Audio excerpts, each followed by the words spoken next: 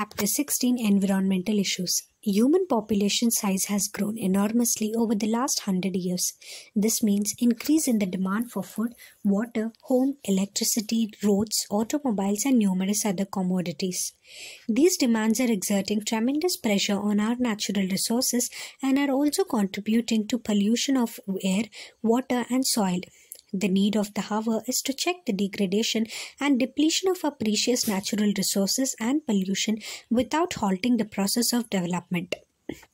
Pollution is any undesirable change in physical, chemical, or biological characteristics of air, land, water, or soil. Agents that bring about such an undesirable change are called as pollutants. In order to control the environmental pollution, the Government of India has passed the Environment Protection Act 1986 to protect and improve the quality of our environment, air, water and soil. Air pollution and its control. We are dependent on air for our respiratory needs. Air pollutants cause injury to all living organisms. They reduce the growth and yield of the crops and cause premature death of the plants. Air pollutants also deleteriously affect the respiratory system of humans and of animals. Harmful effects depend on the concentration of the pollutants, duration of exposure, and the organism. Smokestacks of thermal power plants, smelters, and other industries release the particulate and gaseous air pollutants together with harmless gases such as nitrogen, oxygen, etc. These pollutants must be separated or filtered out before releasing the harmless gases into the atmosphere. There are several ways of removing the particulate matter, the most widely used of which is the electrostatic precipitator. Figure 16.1 shows the electrostatic precipitator, which can remove more than 99% of the particulate matter present in the exhaust from a thermal power plant. It has electrode wires that are maintained at several thousand volts, which produce a corona that releases the electrons. These electrons attach to the dust particles, giving them a net negative charge. The collecting plates are grounded and attract the charged dust particles. The velocity of air between the plates must be low enough to allow the dust to fall. A scrubber can remove the gases like sulfur dioxide. In a scrubber, the exhaust is passed through a spray of water or lime. Recently, we have realized the dangers of particulate matter that are very, very small and are not removed by these precipitators. According to the Central Pollution Control Board, CPCB, particulate size 2.5 micrometers or less in diameter are responsible for causing the greatest harm to the human health. These fine particulates can be inhaled deep into the lungs and can cause breathing and respiratory symptoms, irritation, inflammations, and damage to the lungs and premature deaths. Automobiles are a major cause for atmospheric pollution, at least in the metro cities. As the number of vehicles increases on the street, this problem is now shifting to the other cities too. Proper maintenance of the automobiles along with the use of lead-free petrol or diesel can reduce the pollutants they emit. Catalytic converters having expensive metals, namely platinum, palladium and rhodium as the catalyst, are fitted into automobiles for reducing the emission of the poisonous gases. As the exhaust passes through the catalytic converter, unburnt hydrocarbons are converted into carbon dioxide and water, and the carbon monoxide and nitric oxide are changed to carbon dioxide and nitrogen gas respectively.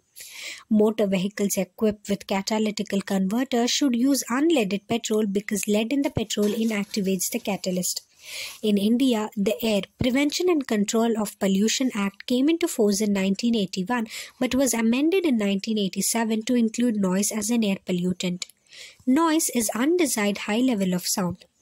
We have got used to associating loud sounds with pleasure and entertainment, not realizing that noise causes psychological and physiological disorders in humans. The bigger the city, the bigger the function, the greater the noise.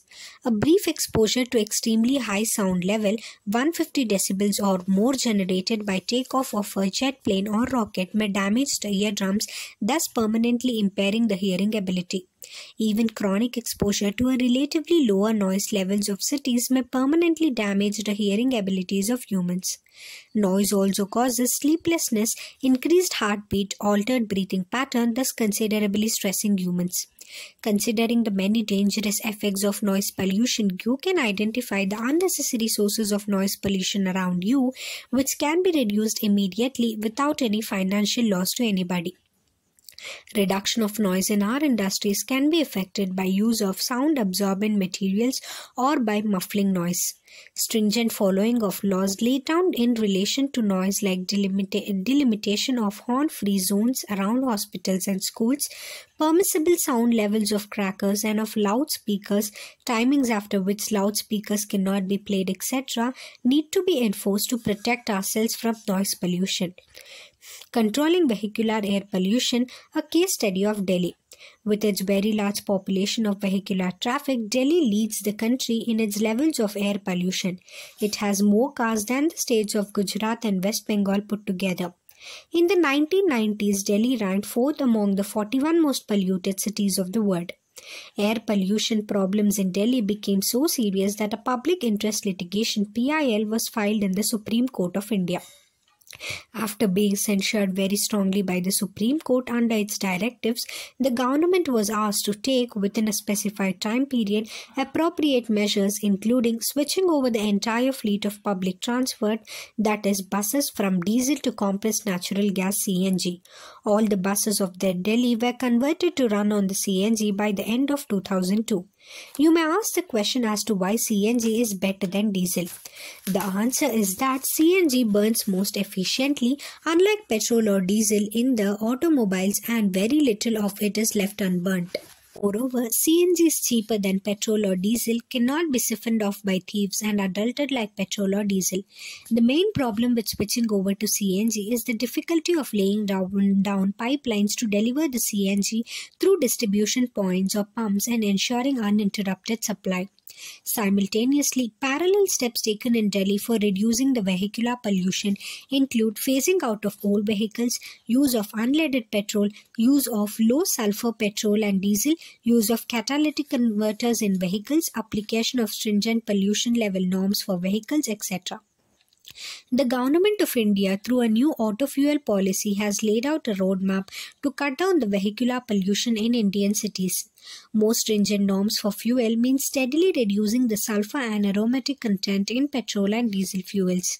Euro 3 norms, for example, stipulate that sulfur be controlled at 350 parts per million ppm in diesel and 150 parts per million in petrol. Aromatic hydrocarbons are to be contained at 42% of the concerned fuel. The goal, according to the roadmap, is to reduce the sulfur to 50 ppm in petrol and diesel and bring down the level to 35%. Corresponding to the fuel, vehicle engines also need to be upgraded. Mass emission standard Bharat Stage 2, which is equivalent to Euro 2 norms, are no more applicable in any of the cities of India. Details of the latest mass emission standards in India are provided below. Table 16.1. Table showing the mass emission standards in India. Thanks to the efforts made, the air quality of Delhi has significantly improved. According to an estimate, a substantial fall in carbon dioxide and sulfur dioxide level has been found in Delhi between 1997 and 2005. Water pollution and its control. Human beings have been abusing the water bodies around the world by disposing into them all kinds of waste. We tend to believe that water can wash away everything, not taking cognizance of the fact that water bodies are our lifeline as well as that of other living organisms. Can you list what all we tend to try and wash away through our rivers and drains? Due to such activities of the humankind, the ponds, lakes, streams, rivers and estuaries and oceans are becoming polluted in several parts of the world. Realizing the importance of maintaining the cleanliness of water bodies, the Government of India has passed the Water Prevention and Control of Pollution Act 1974 to safeguard our water resources. Domestic sewage and industrial effluents.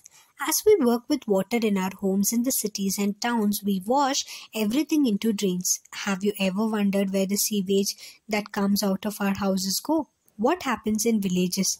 Is the sewage treated before being transported to the nearest river and mixed with it? A mere 0.1% impurities make the domestic sewage unfit for human use. Figure 16.2. The composition of wastewater.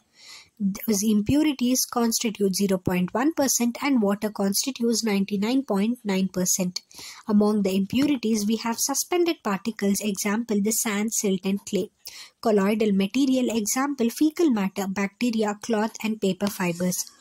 Dissolved materials, example, nutrients like nitrate, ammonia, phosphate, sodium, and calcium. You have read about sewage treatment plants in Chapter 10. Solids are relatively easy to remove. What is difficult to remove are the dissolved salts such as nitrates, phosphates, and other nutrients, and the toxic metal ions and organic compounds. Domestic sewage primarily contains biodegradable organic matter which readily decomposes thanks to the bacteria and other microorganisms which can multiply using these organic substances as substrates and hence utilize some of the components of the sewage. It is possible to estimate the amount of the biodegradable organic matter in sewage water by measuring the biochemical oxygen demand, the BOD. Can you explain how? In the chapter on microorganisms, you have read about the relationship between the BOD, microorganisms, and the amount of biodegradable matter. Figure 16.3 shows some of the changes that one may notice following discharge of the sewage into water. Microorganisms involved in biodegradation of the organic matter in the receiving water body consume a lot of oxygen, and as a result, there is sharp decline in the dissolved oxygen downstream from the point of sewage discharge. This causes mortality of the fish and other aquatic creatures. Presence of large amounts of nutrients in water also causes excessive growth of the planktonic free-floating algae called an algal bloom, which imparts a distinct color to the water bodies. Algal blooms causes deterioration of the water quality and fish mortality. Some bloom-forming algae are extremely toxic to the human beings and the animals. You may have seen the beautiful mauve-colored flowers found on very appealingly shaped floating plants in water bodies.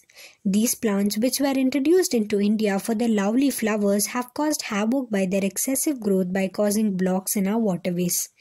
They grow faster than our ability to remove them. These are plants of water hyacinth, Eichhornia crassips, the world's most problematic aquatic weed, also known as the terror of Bengal. They grow abundantly in eutrophic water bodies and lead to an imbalance in the ecosystem dynamics of the water body. Sewage from our homes as well as from the hospitals are likely to contain many undesirable pathogenic microorganisms, and its disposal into water without proper treatment may cause outbreak of serious diseases such as dysentery, typhoid, jaundice, cholera, etc. Unlike domestic sewage, wastewater from industries like petroleum, paper manufacturing, metal extraction and processing, chemical manufacturing, etc., often contain toxic substances, notably heavy metals, defined as elements with density greater than 5 grams per centimeter cube, such as mercury, cadmium, copper, lead, etc., and a variety of organic compounds. A few toxic substances often present in industrial wastewater can undergo biological magnification, biomagnification in the aquatic food chain. Biomagnification refers to increase in the concentration of the toxicant at successive trophic levels. This happens because a toxic substance accumulated by an organism cannot be metabolized or excreted and is thus passed on to the next higher trophic level. This phenomenon is well known for mercury and DDT. Figure 16.5 shows biomagnification of the DDT in an aquatic food chain. In this manner, the concentration of DDT is increased at successive trophic levels. Say, if it starts at 0.03 ppb parts per billion in water, it can ultimately reach 25 ppm parts per million in fish-eating birds through biomagnification. High concentrations of DDT disturb the calcium metabolism in birds, which causes thinning of the eggshell and their premature breaking, eventually causing decline in the bird populations. Eutrophication is the natural aging of the lake by nutrient enrichment of its water. In a young lake, the water is cold and clear, supporting little life. With time, streams draining into the lake introduce nutrients such as nitrogen and phosphorus, which encourage the growth of the aquatic organisms. As the lake's fertility increases, plant and animal life burgeons and organic remains begins to be deposited on the lake bottom. Over the centuries, as silt and organic debris pile up, the lake grows shallower and warmer, with warmer water organisms supplanting those that thrive in the cold environment. Marsh plants take roots in the shallows and begin to fill in the original lake basin. Eventually, the lake gives way to large masses of floating plants, bog, finally converting into land. Depending on climate, size, and other factors, the natural aging of the lake may span thousands of years. However, pollutants from the man's activity like effluents from the industries and homes can radically accelerate the aging process. This phenomenon has been called the cultural or the accelerated eutrophication. During the past century, lakes in many parts of the earth have been severely eutrophied by sewage and agricultural and industrial waste. The primary contaminants are nitrates and phosphates, which act as plant nutrients. They overstimulate the growth of algae, causing unsightly scum and unpleasant odors and robbing the water of dissolved oxygen vital to other aquatic life. At the same time, other pollutants flowing into the lake may poison whole populations of the fish, whose decomposing remains further deplete the water's dissolved oxygen content. In such fashion, a lake can literally choke to death. Heated, thermal wastewaters flowing out of electricity generating units, example the thermal power plants, constitute another important category of the pollutants. Thermal wastewater eliminates or reduces the number of organisms sensitive to high temperature and may enhance the growth of plants and fish in extremely cold areas, but only after causing damage to the indigenous flora and fauna. Study of integrated wastewater treatment. Wastewater, including sewage, can be treated in an integrated manner by utilizing a mix of artificial and natural processes. An example of such an initiative is the town of Arcata, situated along the northern coast of California. Collaborating with biologists from the Humboldt State University, the townspeople created an integrated wastewater treatment process within a natural system. The cleaning occurs in two stages. A. The conventional sedimentation, filtering, and chlorine treatments are given. After this stage, lots of dangerous pollutants like dissolved heavy metals still remain. To combat this, an innovative approach was taken, and B. The biologists developed a series of 6 connected marshes over 60 hectares of marshland. Appropriate plants, algae, fungi, and bacteria were seeded into this area, which neutralized, absorbed, and assimilated the pollutants. Hence, as the fresh water flows through the marshes, it gets purified naturally. The marshes also constitute a sanctuary with a high level of biodiversity in the form of fishes, animals, and birds that now reside there. The citizens group called the Friends of the Arcata Marsh Foam are responsible for the upkeep and safeguarding of this wonderful project. All this time, we have assumed that removal of the waste requires water, that is creation of the sewage. But what if water is not necessary to dispose of the human waste like excreta? Can you imagine the amount of water that one can save if one didn't have to flush the toilet? Well, this is already a reality. Ecological sanitation is a sustainable system for handling the human excreta using dry composting toilets. This is practical, hygienic, efficient, and cost-effective solution to human waste disposal. The key point to note here is that with this composting method, human excreta can be recycled into a resource as natural fertilizer, which reduces the need for chemical fertilizers. There are working eco-sand toilets in many areas of Kerala and Sri Lanka. Solid waste. Solid waste refers to everything that goes out in trash. Municipal solid waste are waste from homes, office, stores, schools, hospitals, etc. that are collected and disposed by the municipality. The municipal solid waste generally comprises the paper, food waste, plastic, glass, metals, rubber, leather, textile, etc. Burning reduces the volume of the waste, although it is generally not burned to completion, and open dumps often serve as the breeding ground for rats and flies. Sanitary landfills were adopted as the substitute for the open burning dumps. In the sanitary landfill, waste are dumped in a depression of the trench after compaction and are covered with dirt every day. If you live in a town or city, do you know where the nearest landfill site is? Landfills are also not really much of the solution, since the amount of garbage generation, especially in the metros, has increased so much that these sites are getting filled too. Also, there is danger of seeping of chemicals etc. from these landfills, polluting the underground water resources. A solution to all this can only be in human beings becoming more sensitive to these environment issues. All waste that we generate can be categorized into 3 types: A. Biodegradable, B. Recyclable, and C. The non-biodegradable. It is important that all garbage generated is sorted. What can be reused or recycled should be separated out. Our kabadiwalas and rag pickers do great job of separation of the materials for recycling.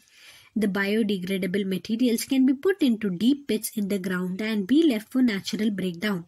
That leaves only the non-biodegradable to be disposed of. The need to reduce our garbage generation should be the prime goal. Instead, we are increasing the use of non-biodegradable products. Just pick any ready-made packet of any good quality eatable, say a biscuit packet, and study the packaging. Do you see the number of protective layers used? Note that at least one of the layers is of plastic. We have started packaging even our daily use products like milk and water in polybags. In cities, fruits and vegetables can be bought packed in beautiful polystyrene and plastic packaging. We pay so much, and what do? Contribute heavily to environmental pollution. State governments across the country are trying to push for reduction in the use of plastics and use of eco-friendly packaging. We can do our bit by carrying cloth or other natural fiber carrying bags when we go to shopping and by refusing the polythene bags. Hospitals generate hazardous waste that contain disinfectants and other harmful chemicals and also pathogenic microorganisms. Such waste also require careful treatment and disposal. The use of incinerators is crucial to disposal of the hospital waste. Irreparable computers and other electronic goods are known as electronic waste e-waste. E-waste are buried in landfills or incinerated. Over half of the e-waste generated in the developed world are exported to developing countries, mainly to China, India and Pakistan, where metals like copper, iron, silicon, nickel and gold are recovered during recycling process. Unlike developed countries which have specifically built facilities for recycling of the e-waste, recycling in developing countries often involves manual participation, thus exposing the workers to toxic substances present in e-waste. Recycling is the only solution for the treatment of the e-waste provided it is carried out in an environment-friendly manner. Case study of remedy for the plastic waste. A plastic sack manufacturer in Bangalore has managed to find the ideal solution to the ever-increasing problem of accumulating plastic waste. Ahmad Khan, aged 57 years old, has been producing plastic sacks for 20 years. About 8 years ago, he realized that plastic waste was a real problem.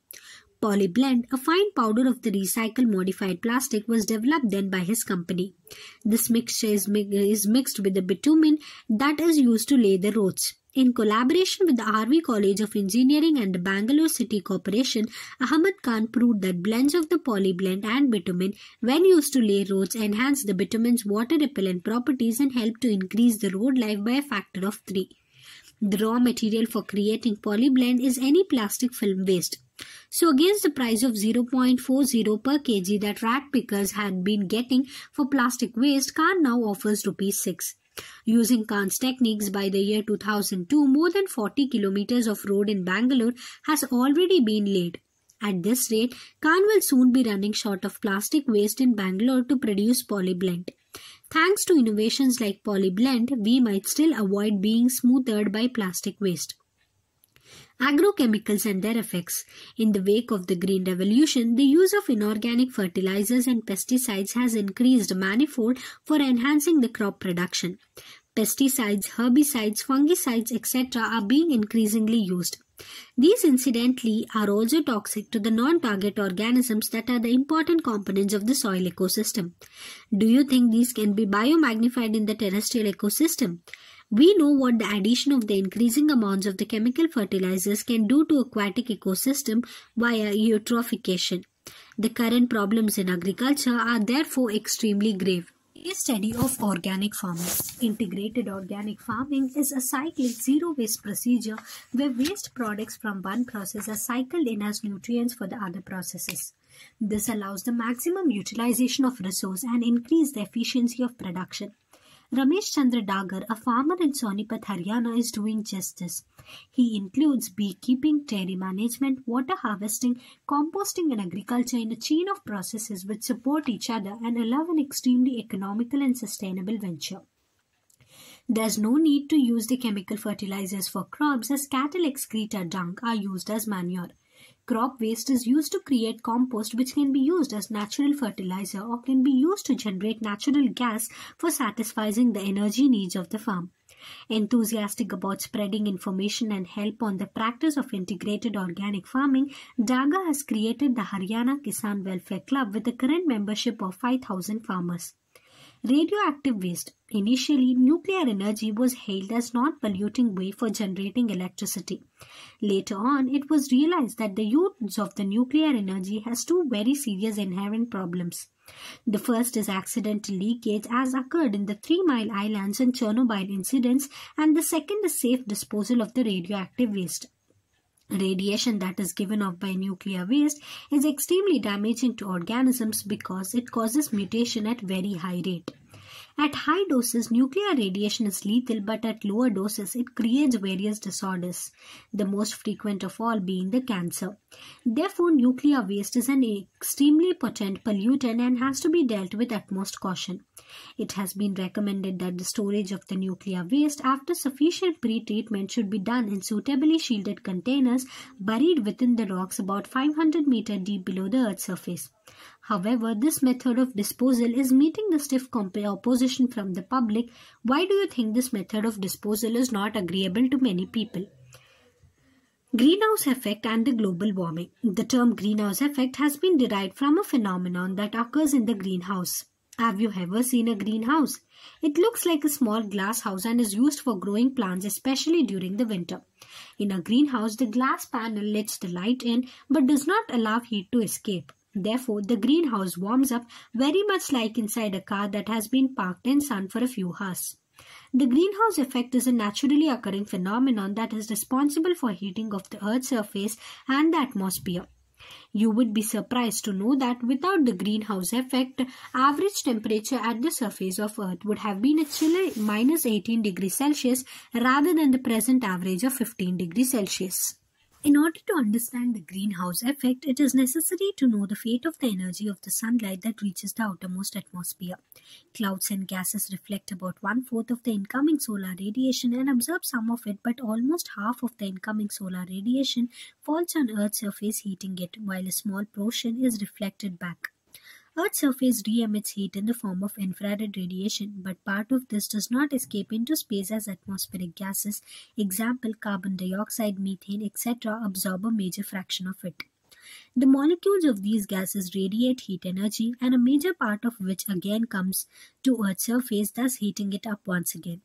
This cycle is repeated many times. The above-mentioned gases, carbon dioxide and methane, are commonly known as greenhouse gases because they are responsible for the greenhouse effect. Increase in the level of the greenhouse gases has led to considerable heating of the Earth, leading to global warming. During the past century, the temperature of the Earth has increased by 0.6 degrees Celsius, most of it during the last 3 decades.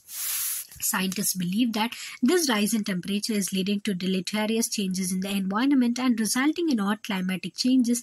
Example is the El Niño effect, thus leading to increased melting of the polar ice caps as well as of other places like the Himalayan snow caps.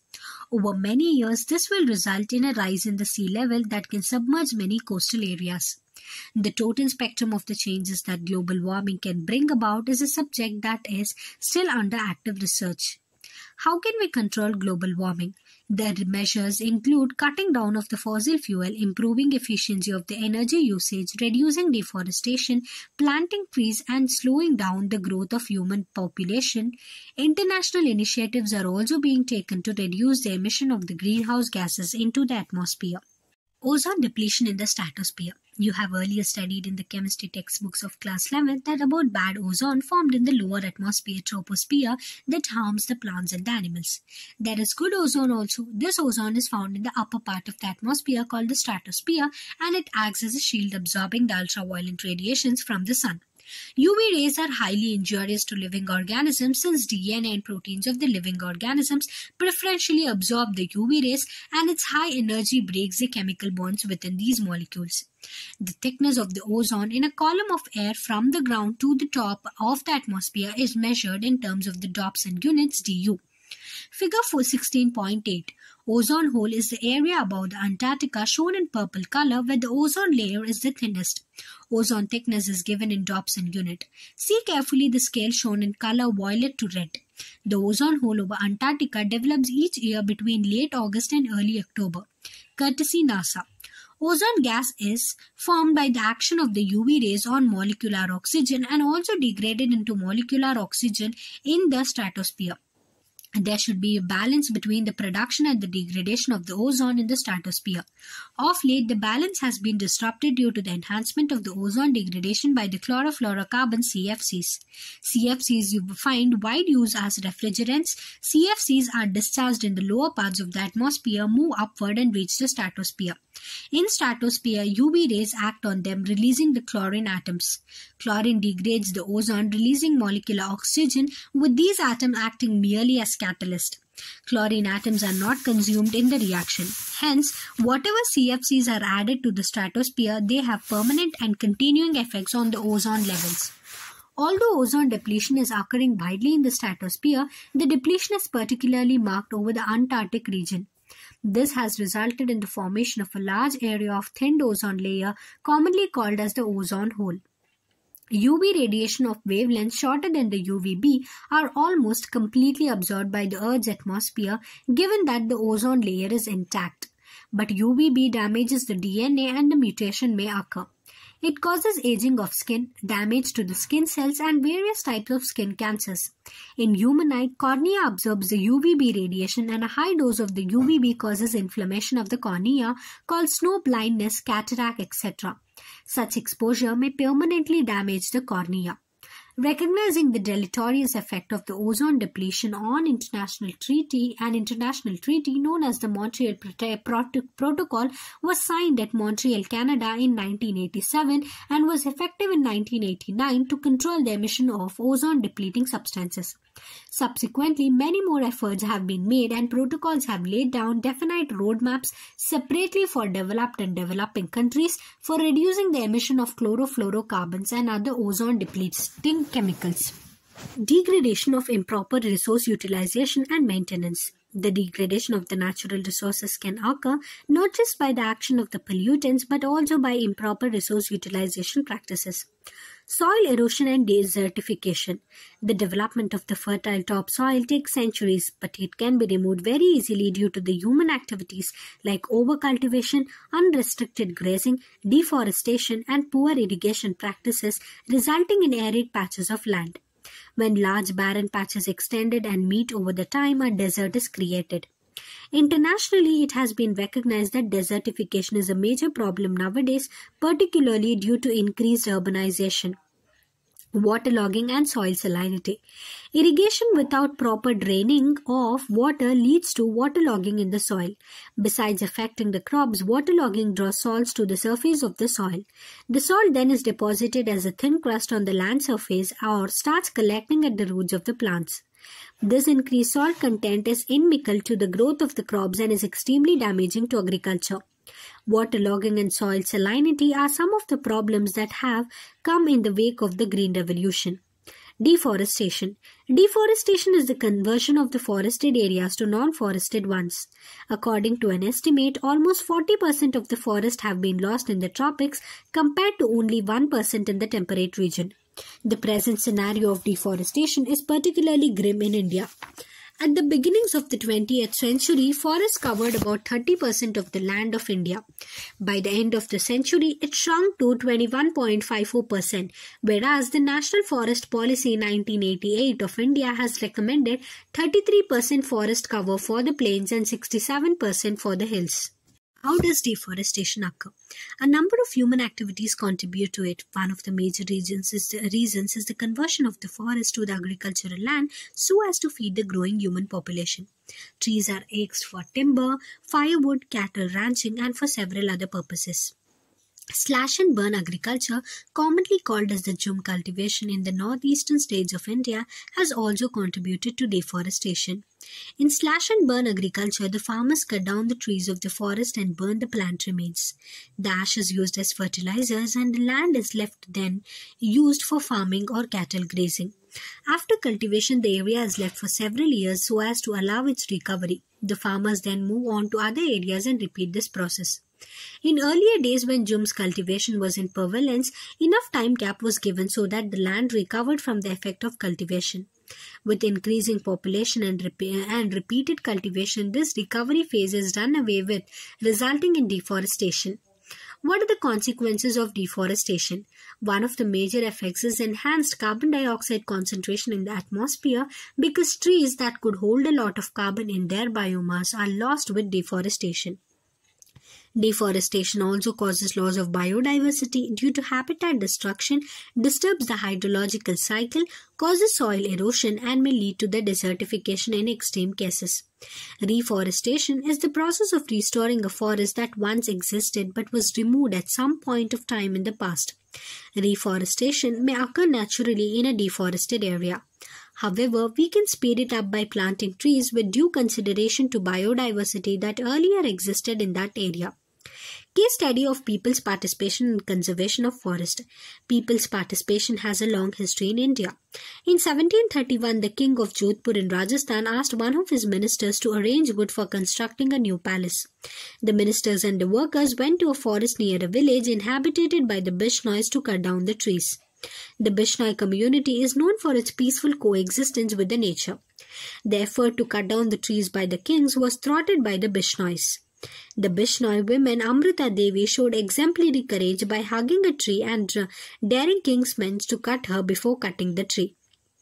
The tree mattered much more to her than her own life. Sadly, the king's men did not heed to her pleas and cut down the tree along with Amrita Devi.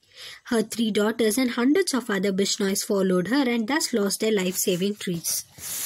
Nowhere in history we find a commitment of this magnitude when human beings sacrifice their lives for the cause of environment.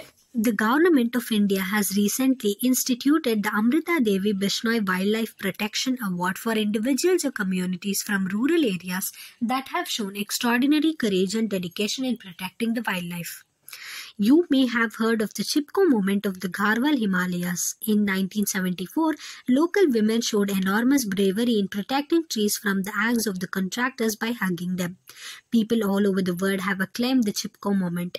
Realizing the significance of participation by the local communities, the Government of India in 1980s has introduced the concept of Joint Forest Management (JFM) so as to work closely with the local communities for protecting and managing the forest.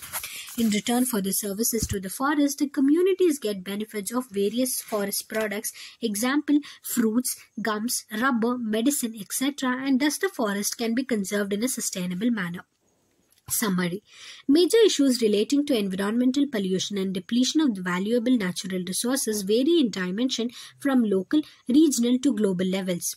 Air pollution primarily results from burning of the fossil fuel, example coal and petroleum, in industries and in automobiles.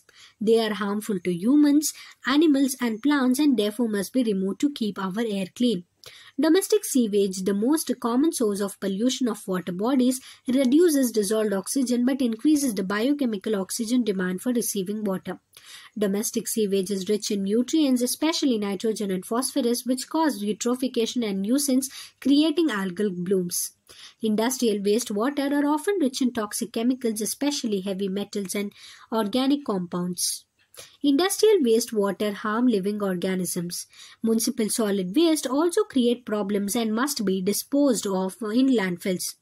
Disposal of the hazardous waste like defunct ships, radioactive waste and e-waste requires additional efforts. Soil pollution primarily results from agricultural chemicals, example pesticides and leakage from solid waste deposited over it. Two major environmental issues of global nature are increasing greenhouse effect, which is warming Earth, and depletion of ozone in the stratosphere. Enhanced greenhouse effect is mainly due to the increased emission of the carbon dioxide, methane, nitrous oxide and the CFCs, and also due to deforestation. It may drastically change the rainfall pattern, global temperature, besides deleteriously affecting the living organisms. Ozone in the stratosphere, which protects us from the harmful effects of the ultraviolet radiation, is depleting fast due to emission of the CFCs, thus increasing the risk of skin cancer, mutation, and other disorders. Thank you.